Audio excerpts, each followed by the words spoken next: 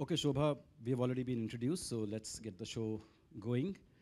Now, you are going to have another conversation with Sanjay Roy. And I asked Sanjay, I said, how do we divide Shobhaa up? Because I'm I in love that. conversation with her and you are in conversation with her. So How do we Sanjay multiply said, her would be more interesting, yeah. but however. So Sanjay said, I'm going to talk to her about her books, and you talk to her about the rest. So that's the way it has been decided by the head honcho of JLF, and that's the way it shall be. But I'm very happy because actually rest is best. After all, you are so much more than your books. I mean, your Twitter bio describes you as journalist, columnist, social commentator, and opinion shaper, besides, of course, being the author of 21 books. No wonder you have 2.6 million followers on Twitter. There are over 100 PhDs and dissertations written on your work, and your books are taught in universities across the world. You have written for TV serials like Kitty Party and Swabhiman. You started and edited 3 trailblazing magazines, Stardust, Society, and Celebrity. You had your own fashion label, if I'm not mistaken.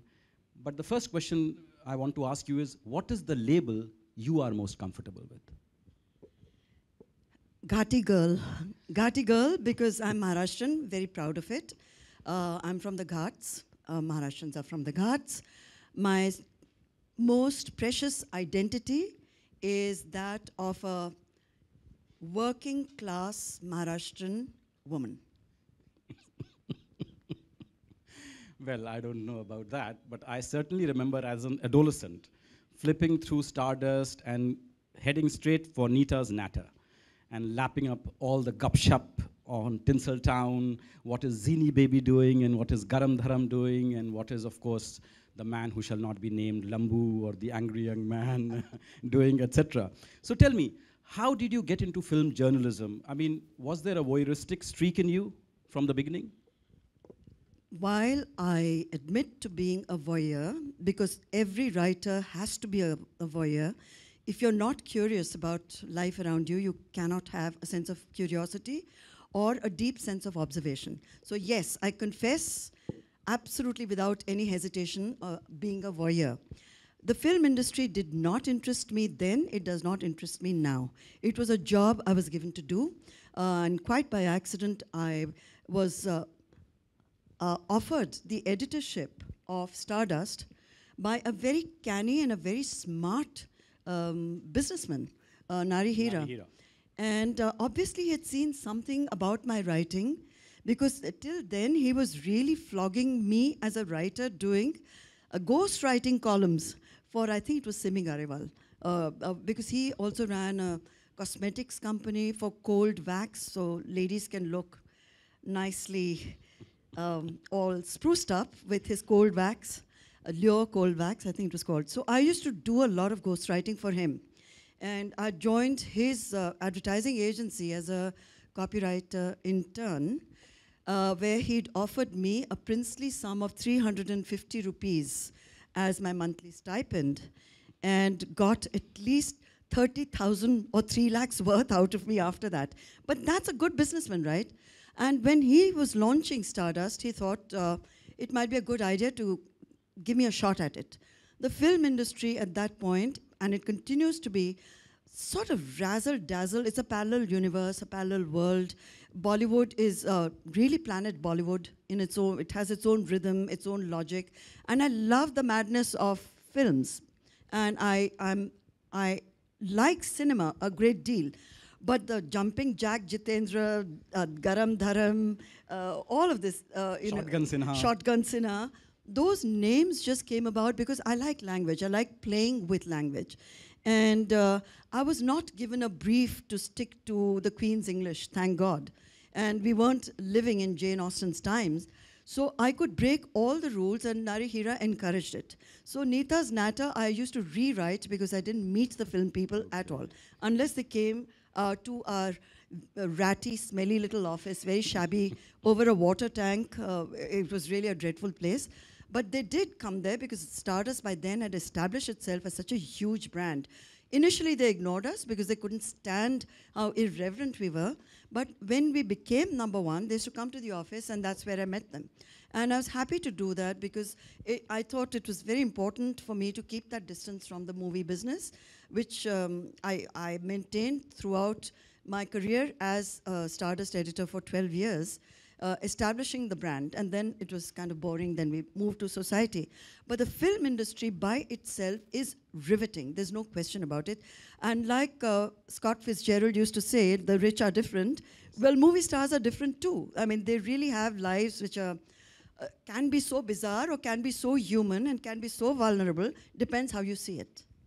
I remember the first edition of Stardust, I think it was October 1971, and there was the bold splash on the cover saying, "Is Rajesh Khanna secretly married?" That was the, I think, the launch of Stardust. But tell me, now in the age of internet, is the gossip column dead and have the stars lost their mystique? The gossip column is actually at everybody's fingertips. Everybody's gossiping. Everybody's gossiping today. You don't need a magazine to gossip. So it's a very democratic space where we're all opinion shapers. We're all saying whatever it is we want to say about whoever we wish to say it about. And it gives a certain anonymity to people who prefer to hide behind handles, which I've never done, so I'm quite okay. But gossip per se, the zing is missing. I mean, at the end of it all, a column has to have a certain style for a column to endure. You got to play with language, but you got to know language to start with. So when I started playing with Hindi words, and now I'm called the grandmother of English, which I proudly own, the idea was to demonstrate that street speak and colloquialisms have a space in India, and that we don't have to be conformists, and the whole idea is, in fact, to use language differently. But at that time, the kind of criticism that came my way had to do with, oh, poor girl, she's writing this bichari, she probably doesn't know a good grammar, she doesn't know English, and she's resorting to these kind of very strange, the usage, which then became mainstream. And that, today when I look back at how English became mainstream and newspaper headlines became English driven, it's fascinating to see where English has come. And there's so many doctorates done on how it has evolved.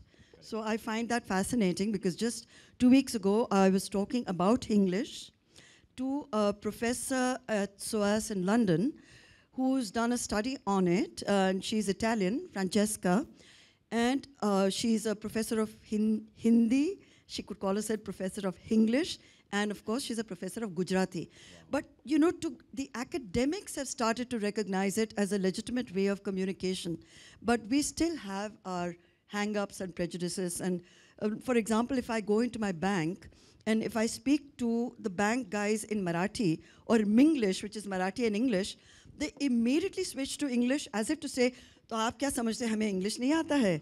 So, you know, we know to English, we know to eat English, we know to sing English, we know to talk English, which is the Amitabh Bachchan line from his, iconic line from his movies. So language is something that's fluid, it's not written in stone.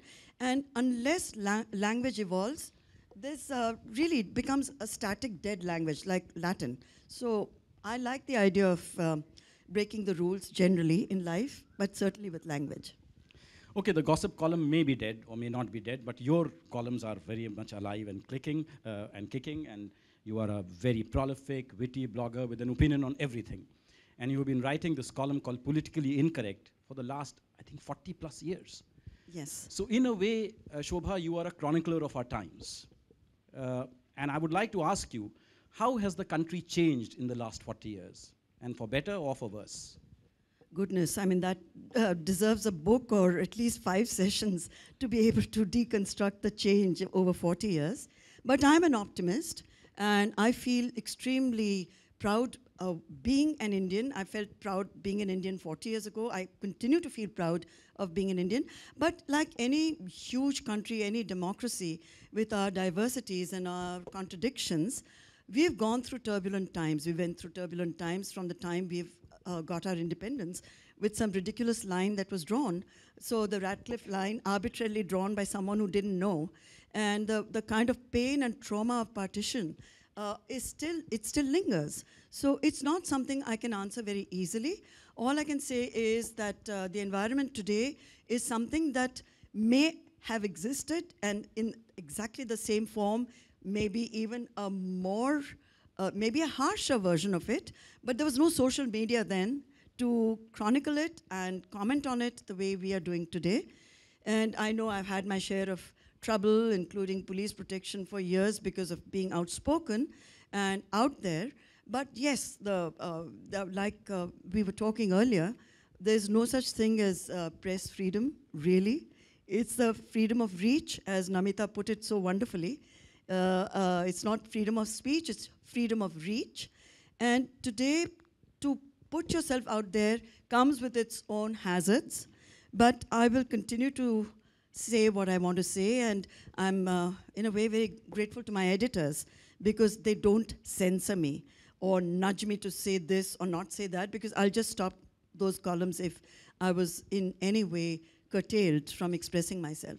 So I'm really grateful to the people who support me and the readers, of course, because without readers, there is no writer, whether it's books or columns or if you're blogging, Twitter, you need the oxygen of what the readers give you and a validation which all of us seek in our different ways and in our fields. You wrote a book called Superstar India, in which you talked about the many achievements of India and the challenges that India still faces. What, according to you, is the #1 challenge that our country faces currently? It would be education. The minute we educate our people and give the girl child in particular and the Muslim girl child even more specifically a chance at bettering their lives, it'll be a completely different nation. So forget the usual arguments about hate and divisiveness and how it's growing. Of course, these are the obvious, it's all there for anyone who cares to understand how profound that is in itself. But when you educate your women, it's going to be a totally different ballgame. And I can give you personal examples because that's always the best place to understand something as vast as a phenomenon which is taking place, but taking place quietly and maybe not at the pace we want it to. That the ladies who work in our home, including the 2 Muslim ladies who work in our home, their a large chunk of their salary goes towards educating their daughters. And against odds, like tremendous odds. And those ladies would rather give up on the little comforts that their salaries can get them. But they're so clear and so specific. We want our girls to be educated. We want them to have a better life. And I think that is the #1 priority facing India. The rest, I'm sure, Narendra Modi has all the answers for. Who am I to contribute my 2 bits? The Supreme Court has very recently put all sedition cases on hold while the government decides whether to repeal this colonial era law. Tell us about the time when you were held guilty of sedition and were about to go to jail. Well, that was really, I mean, I'll never forget that period. Who can? I was expecting my daughter, who was sitting here at the time, when the case was, it was Simranjit Singh Maan, an IPS officer, an outstanding IPS officer, I understand, who was accused of having somehow helped Bidrinwale and the Khalistani, the movement with arms, ammunition, and many other support systems as a police officer at that time. He was an SP, I think, in the Punjab. And so the last, or rather the only interview he gave to a journalist in the English language happened to be to me, and it was an interview conducted at Samovar one late evening. He was very articulate, and it was a brilliant mind. It was a great interview.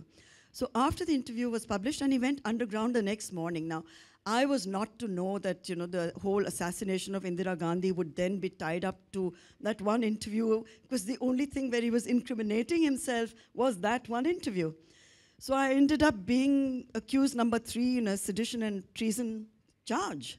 And that wasn't fun at all because, here I was visibly pregnant, waddling up to the court. Mr. Day would bring packed lunch, and we'd be sitting there with Simranjit Singh Man's wife sitting close by. She'd attend the sessions.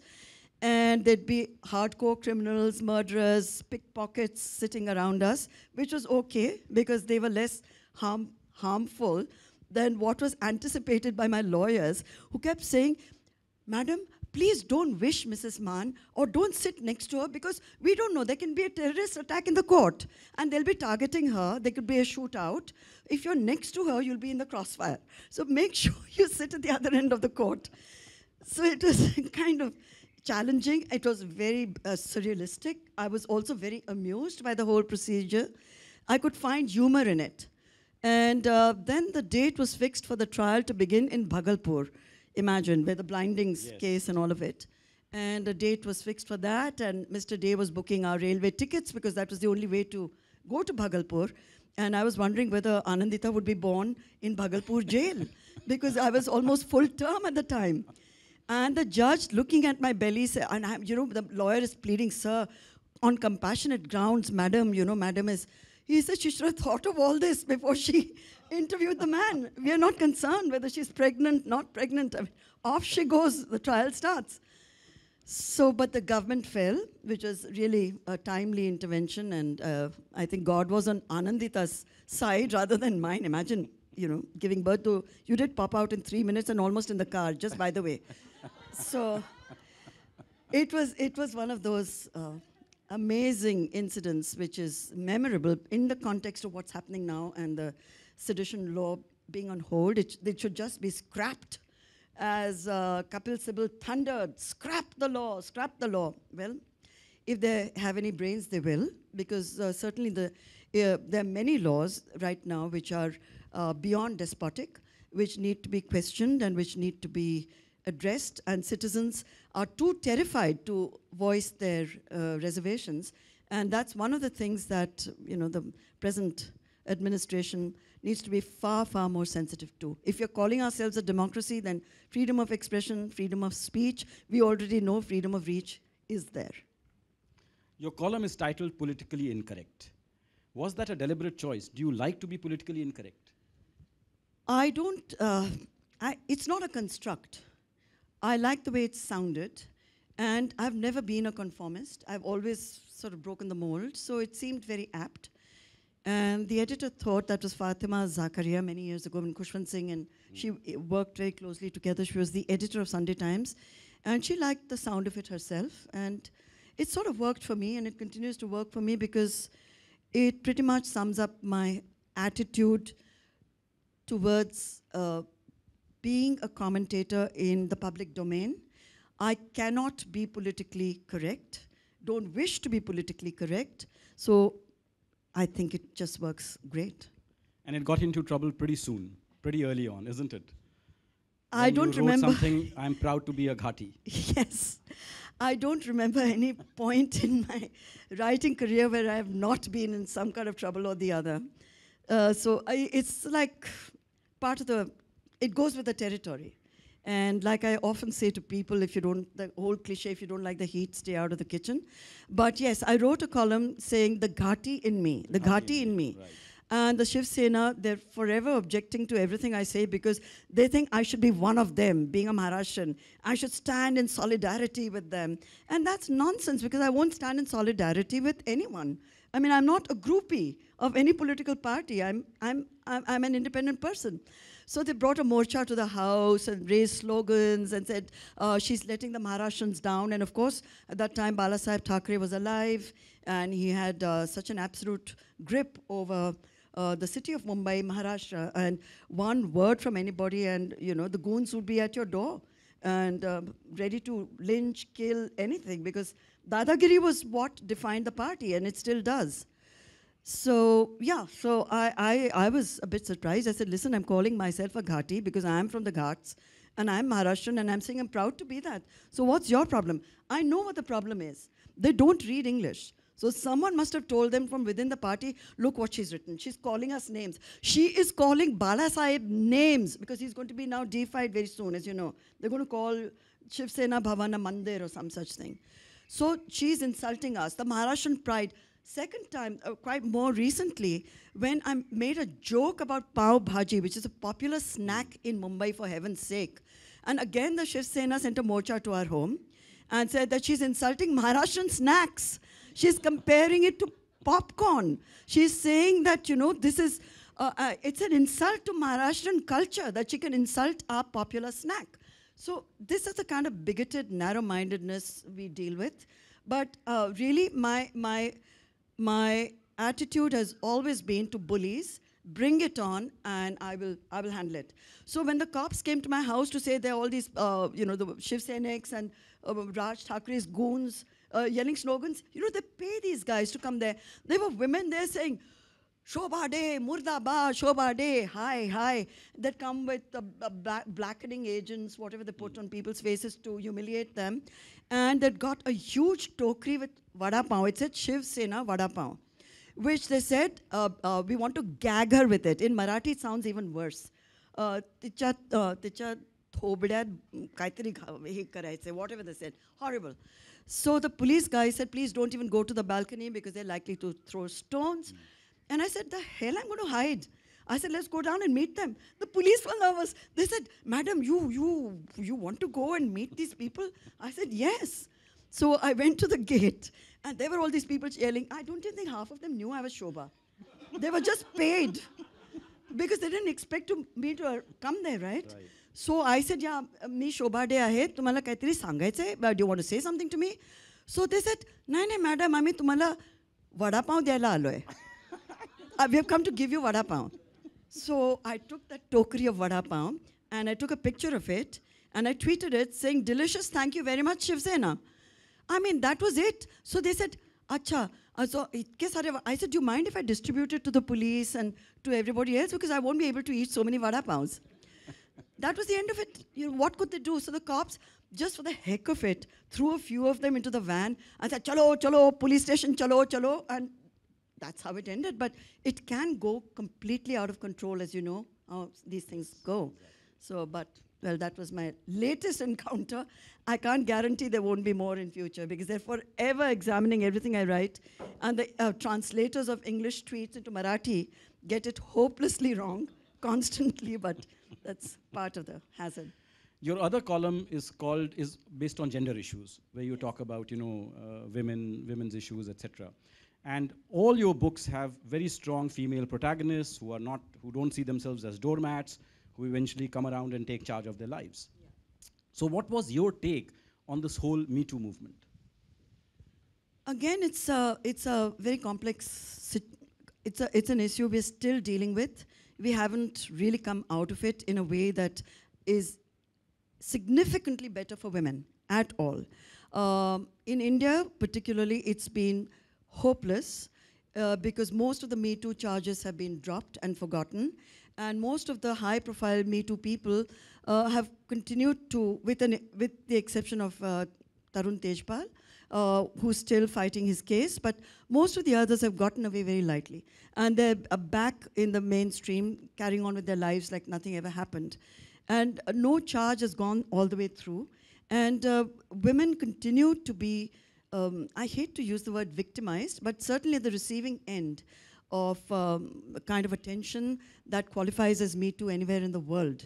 And a lot of people in the film industry have gotten away with it. They're back doing what they've always done, which is taking advantage of young hopefuls who come from small towns in India, promising them jobs. It's based on deception and just tempting them with fame and money.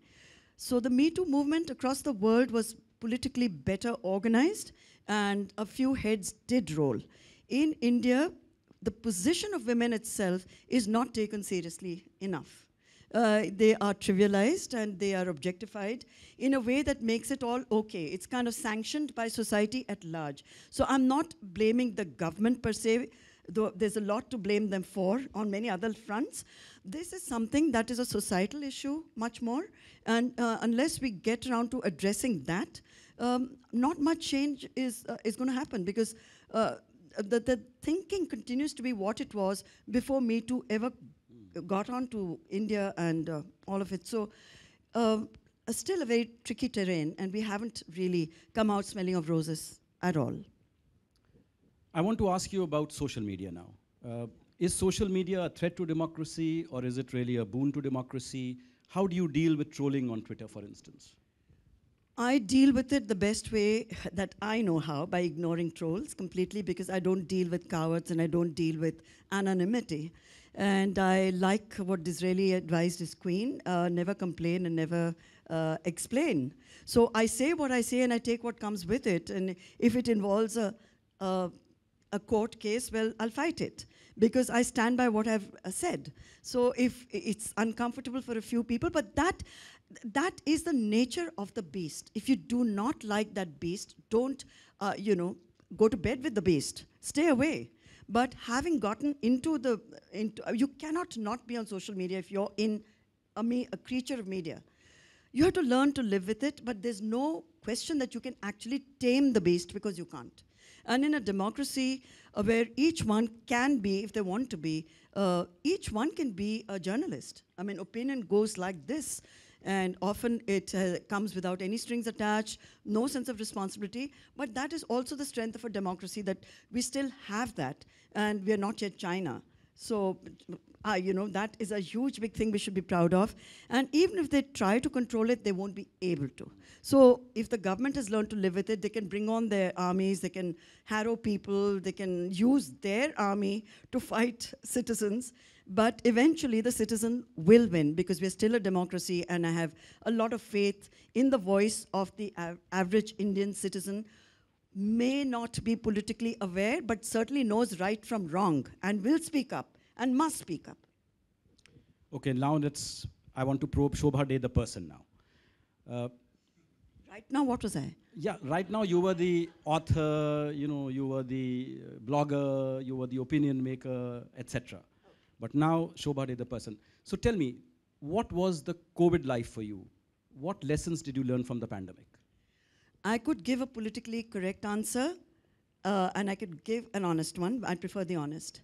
The COVID life was, initially, the first few months, it was a tremendous struggle in terms of the mental breakdown that took place for most of us. It was something that was unprecedented. It was so cataclysmic that we couldn't understand that a microbe can hold the whole world to ransom. It took a lot of time to come to terms with that. Then came the personal. I mean, you're suddenly stuck at home, and there are 3 of us in the house, her, Mr. Day, and myself. And he couldn't go to work, and she couldn't go out. And a lot of people felt trapped. It led to a lot of hostility. It led to a great deal of struggle in communication, because you suddenly started to ask yourself, my God, is this what it's all about? Because we were in each other's hair. We were. It was not pleasant at all, till we found that there were spaces in the house which we could occupy and leave each other alone. And some sort of truce happened in a few months. But the first few months were very hard. And for me, honestly speaking, professionally, it was one of the most productive periods of my life. And I've always worked from my dining table, so it wasn't that I missed going to an office, or I missed interaction, because for a writer, that is really everything. Then you meet people, the energy you get from that. But I've always written from my dining table. I continue to write from my dining table. I finished a book during the pandemic, written during the pandemic, published as an e-book, then as a physical book called Lockdown Liaisons, a set of 26 stories. So for me, every week of putting those stories, 4 stories out every week, was not just a challenge. It was like something that drove me. I wrote at a manic pace. It was therapeutic. And I also finished a novel at the time which I was writing, and ahead of schedule, which was Srila Ji. And the novel just got sexier and sexier, because I guess my mood, I was looking for some sort of distraction, and her character, of course, was perfect for whatever her sexual adventures turned out to be in the novel. So work-wise, no complaints at all. But on a much bigger level and scale, there was a great deal of introspection. not just about yourself. It wasn't me, I, me, myself. No, you looked at on a much larger kind of your mind expanded in ways to embrace the bad and the positives. And I think the positives of definitely, we learned to live with ourselves in a better way, to curate our lives in a way that was significant, I'm sure, for all of us. I know that I cut the flab, and a lot of relationships that one had invested in, which had no value, no meaning anymore, you just moved away from negativity of any kind, and you focused on each day that you woke up was a second chance. It was, you were breathing, you were alive. There was so much. I lost so many friends during the pandemic, and just the thought that, my God, look at the loss that other people are going, what they're enduring. And you felt a deep sense of gratitude, and that gratitude, I think, is carried forward, even though we are coming out of the pandemic. And also the awareness for the younger generation to be far more responsible as far as the environment is concerned, and climate change, as we can see it in the Maldives right now, the rains, which are unseasonal, are here. The Mumbai monsoon is much earlier this year as well. And so much damage that the world was not thinking deeply enough about, which we're all responsible for. I think that was a significant shift in people's minds and hearts, and I hope it's a permanent shift, because if we are going to be, if this planet is to survive, that is the biggest challenge that we need to address and do something about. Oh, thanks, Farzana. Oh, yes, another therapeutic, thank you. So, Anandita, I had to, I wouldn't, should I say bribe? No, not bribe. Okay, I did bribe you, right? Anyway, I had to, 50 videos, one a day, which was a quick, short comment on the pandemic, but beyond the pandemic, was shot, straight, 50 videos in 50 days, which she would very sweetly shoot for me. Sometimes she'd be very grumpy, because it was always at a time when she wanted to take a nap or something. I'd beg of her, I'd say, please, Anna, you got to do it. It's only 2 minutes of your time. It's not just about those 2 minutes, Mom. I mean, come on. But anyway, yeah, it was terrible. So anyway, she wasn't always in the mood to shoot those videos, but we did it. And I was happy to make a total idiot of myself. I can't carry a note, really. Hindi music, I don't even know that music, but I'd find a song from Bollywood films going back to the 40s, 50s, 60s, 70s, whenever, which captured the mood of that particular video. And I would sing it, croak it, without any, my pronunciation all rubbish, out of tune. But people started to respond to those songs and started to suggest songs. That next week, tomorrow, why don't you sing this? Or why don't you sing that? That's and amazing. It was so sweet, because it was a kind of bonding. I mean, film music is bonding. And I didn't care that there were times when I was having the worst hair day, and I said, just look at my hair today, can you see the gray in it? Because, the salons were closed and all of it. And a lot of people identified with the truth. At the end of it all, it has to be about authenticity. Yes. Anything that you do in life, without authenticity, and especially now, social media, the scrutiny is so strong and so penetrating. You can see a fake, you can spot a fake, you can hear a fake. It doesn't work. Okay, final question. What, darling? It's quite frightening. Let's move on. We are living in an age now. Shobhaa, we are living in an age where now biopics are being made on living personalities. We had films. I think the last question. Then I'll open it up. So I said we are living in an age where now biopics are being made on living personalities. We had films on Dhoni, on Kapil Dev, on Mary Kom, on Gunjan Saxena. So not if, but when a film is made on you, who would you like to play yourself? Only Kangana Ranaut. And Mr. Day? And Mr. Day? It would have been Uttam Kumar, but he isn't there anymore. But I don't find anyone as suitable or as with as stronger personality. So not the current lot. So maybe a new star altogether will be born. But I don't like the idea of biopics. I don't like it's a vanity project, and I'm still living my life, and I don't really care.